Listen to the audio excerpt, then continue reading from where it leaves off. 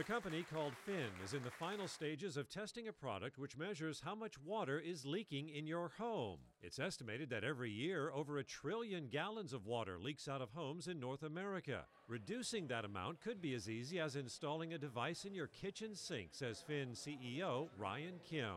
That one device now listens and is able to detect the minutest pressure changes in your entire plumbing system. All of that plumbing, cold water, hot water, is all connected. And a vibration in one part of the plumbing resonates through the entire pipe system. And he says those vibrations can be identified. And when we start to listen that carefully, we start to recognize patterns. So we can tell when a toilet is flushing or something that is just a higher leak event where we think, hey, if we let this continue any longer, it's going to cause damage to your property.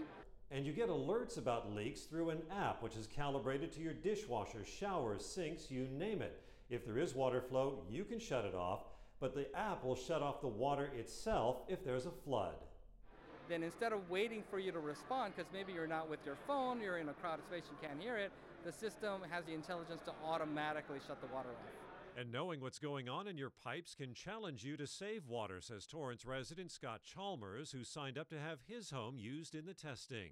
You actually can see, graphically what your water usage is, and you can see certain spikes and things, and then when those spikes occur, you can, figure out what those are. Phyn says its testing is expected to take up to a year before the company is ready to sell its water monitoring systems. For This Week in Torrance, I'm Edward Mertz.